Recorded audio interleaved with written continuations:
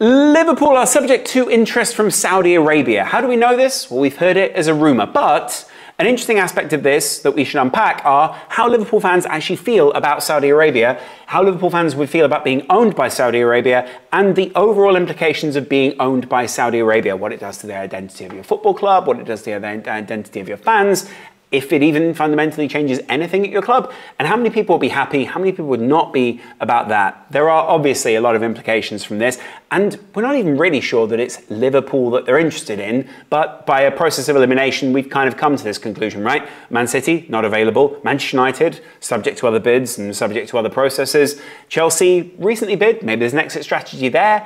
It's really just another high yield, high worth Premier League club. And why? Well, one of the reasons is that I think they feel limited by what is going on at Newcastle at the moment because of these financial rules that are put in place.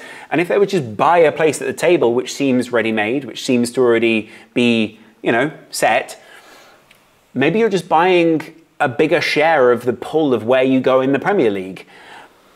It would be a weird time to buy, especially for Liverpool fans who feel like we are on the beginning of something else. That's what kind of messes me up a little bit about it. I think we can talk about core principles in a little while, but I really enjoy being a Liverpool fan and not spending the most cash in the Premier League. Obviously, they've spent a lot of money in their time. There is no hiding that, right? But the other aspect of that is they also haven't spent the most money. They also do have a different kind of pull. They seem to be making different deals to other people. They don't seem as subject to a lot of the scrutiny that a lot of these other big regimes seem to be subject to.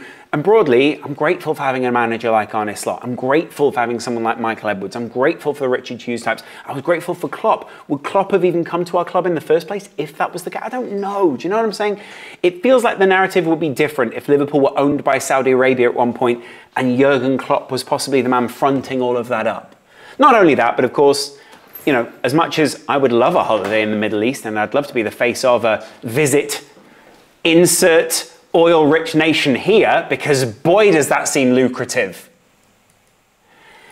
I also just have to say there are times where I feel skeptical of some of those regimes because of the way they've treated some people who I might regard as journalists or people who shine lights on things or, people who are maybe just doing their job and got thrown in prison or even possibly killed or even possibly just silenced in some way. That kind of thing upsets me. Do I think that other people around the world don't do that? Do I think that you don't have to, and this is said in the best way, break a few eggs to make an omelette? But what I mean is, that happens in the West as well as in the Middle East as well. That happens in Australia as well as in the Middle East as well. That certainly happens in Russia. I don't feel that press freedoms are all that good in Russia. It's an official white paper that I think I'm going to drop at some point. Press freedoms, not all that good in that part of the world. And Chelsea fans seemed happy. Just saying. Anyway, as ironic or as trite as I might be being right now, it would also chime very differently to the way that Liverpool's identity is. A lot of people can make fun of this means more, all those kind of things, but the reason that it began to mean a little bit more for Liverpool and Klopp as an internal experience was that we felt like we were fighting against something. And even though Jurgen Klopp is now loving the Red Bull, even then, I want to believe there is something else to it. It's because of the science behind it all. I don't think Red Bull are killing that many journalists. Let me just have Red Bull killed any journalists. It'd be interesting if they didn't suppress this piece of information. An AI overview is not available for this search. The death of Austria's Red Bull media czar. I'm going to have to do more research into this before I say anything else and possibly lie, but Red Bull is suspected linked to death? This is back in 2001. This is back in 2001. It's just a headline, and it is a very old BBC website. Suppose there are different aspects to every industry, right?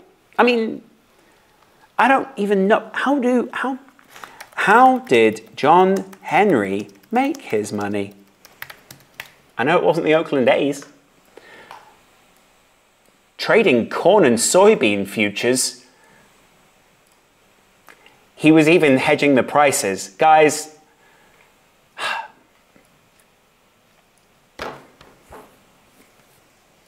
I'm many people do you have to kill in the soybean market to get ahead? Do you know what I mean? Anyway, I don't think John Henry's killed anyone. But what I am saying is, at least to the best of my knowledge, what I am saying is, we know that there are other people who have used their political sway and influence around the world to try to negatively impact some other people. Maybe that would impact my relationship with Liverpool. Maybe it would impact the way that I feel about my club. Maybe it already impacts the way that I feel about my club. If I feel negatively about FSG, which sometimes I might do, or maybe the ownership group, if, say, Trent Alexander-Arnold leaves and he becomes, in inverted commas, dead to me, imagine how I feel about people who'd actually died. Again, there is an element of irony in all of this, but you get my point. John Henry became the sole owner of the Florida Marlin. I really need to look into this guy a little more. How interested would people be out there if I was to start to do documentaries about owners of football clubs in the Premier League? Starting to begin to doorstep some of these people, possibly. Maybe I need to go to... Anyway, the point is not that. The point is, how do you feel about the difference... some people say it's a difference in cultures, right? Some people say, oh, well, we're not as close to the Middle East as we are to America, so it's much more difficult to relate to an owner like that. I definitely say that I don't relate to the Kroenkes very much. I've not recently been to dinner with anyone that looks like any of the Glazers.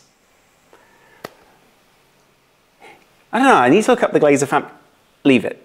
The point is, right, that none of those people are like, you know, relatable characters. John Henry, he's got unknowable eyes. Do you know what I'm saying? Who else is known? Premier League owners. List of Premier League owners. Steve Parish. Steve Parish. Let me see if Steve has knowable eyes. Steve Parish. All right, Steve looks like the friendly guy from the barbecue that your dad knows who he plays squash with on a Thursday. Fairs, Steve, you look like a good guy. Stan Kroenke. Stan Kroenke. Stan? The moustache is not doing you any favours. Bournemouth owner, V Sports. What also sounds like some sort of sex porn and a sport-based version of it. Will Foley, William Foley. A lot of American owners over here. Okay, William Foley actually looks just like a friendly Eamon Holmes. It's actually disappointing. The Friedkin Group, definitely not going to like the Everton owners. Their offices look nice. Again, not been to dinner with anyone who looks like they work in the Friedkin Group either. Do you know what I mean? There's definitely someone who owns Game Changer 20 Limited. I just sometimes feel like the word limited at the end of a company name makes it sound like the company's a little limited.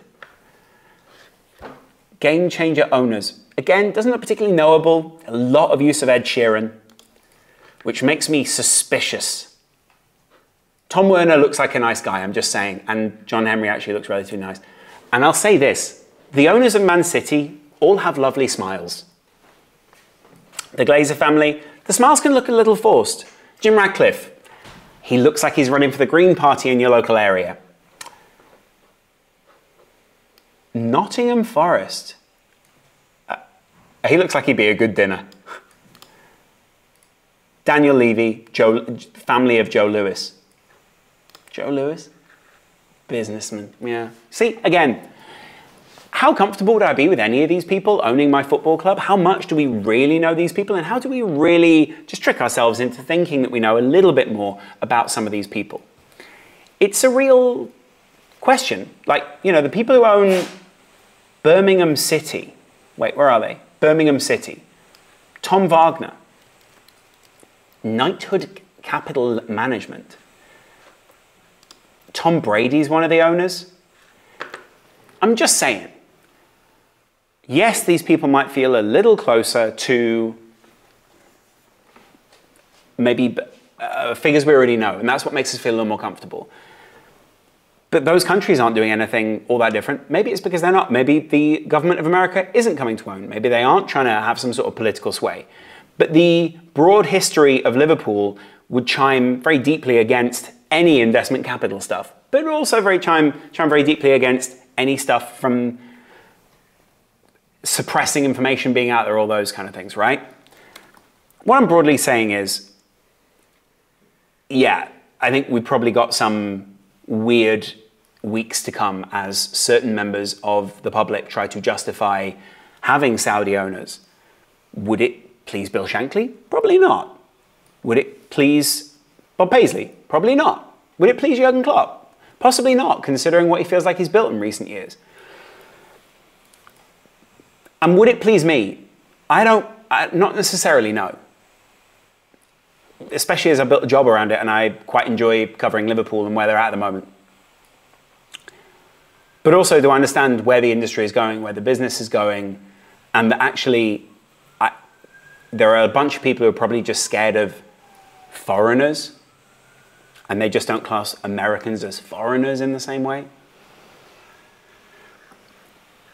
Do I want to become an instrument for political wrangling? No. Do I want to become an instrument for, oh, you know, we might make it a little bit more awkward for the Premier League? Do I want to become that fan base who have to kind of like justify and do that? Not necessarily. I mean, no, not at all is the answer. And I feel like some Man City fans sometimes might feel compromised in the same way as some Manchester United fans feel compromised, in the same way as some Chelsea fans felt compromised. Does it make them bad people? No. Do they care about their club? Yes. Sometimes they care in a way that maybe the owners don't understand? Certainly. Estimated combined net worth of Stan Kroenke, 16.9 billion. Estimated combined net worth of V Sports, 17.9 billion. Look over your shoulder, Arsenal. Aston Villa are coming. Brentford, they're in the millions when it comes to their owner. How much are Liverpool's owners worth? 9.8 billion. Man City, their claim in terms of, you know, their ownership group, 16.8 billion. 20.9 billion in terms of worth. And for Newcastle United, for PIF, a public investment fund, essentially state-owned, we're talking taxes, we're talking, you know, all those kind of things. Not that you pay any taxes in that country.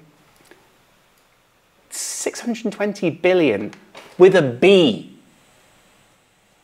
Those are the same people who be coming for us. What are the implications of that? What are the implications of being owned by those people? Of course, it won't go through quickly, it won't be particularly easy. Will we want to become those people? I remember some people who felt very much like, you know, even when new owners came in, you know, the original Americans at Liverpool, they felt like they were moving away from what Liverpool was to them, and they kind of moved away. But there are people, this is weekly part of their life. Whilst to you or me, I live in London, but I go to the games as regularly as I can.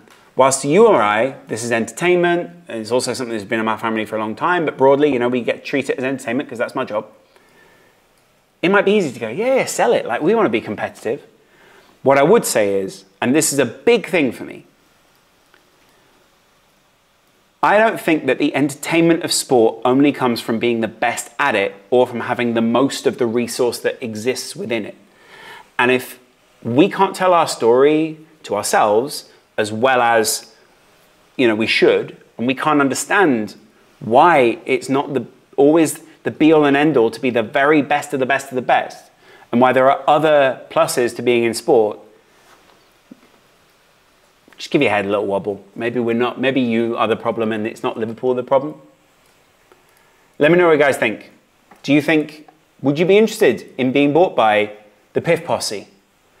You know, is R&B Sports Media, which sounds like a P. Diddy company, but isn't.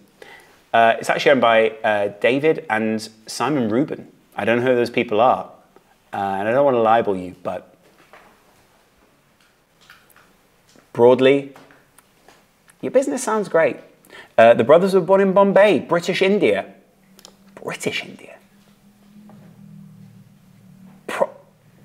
Presidents and provinces of British. I have learned so much in this video. I didn't even know there was a place called British India, because frankly, that sounds offensive. Anyway, let's move on. Would you want to be joined and owned by the Saudis? We could at least give it a go. But no, I'm happy with FSG at the moment. Stick, don't twist. I think we're rolling at 20 or whatever it is in blackjack right now. And every now and again, dealer flips the cards, we get 21. Or the opposition bust with 115. Anyway, see you guys in a little while. Much love. Bye.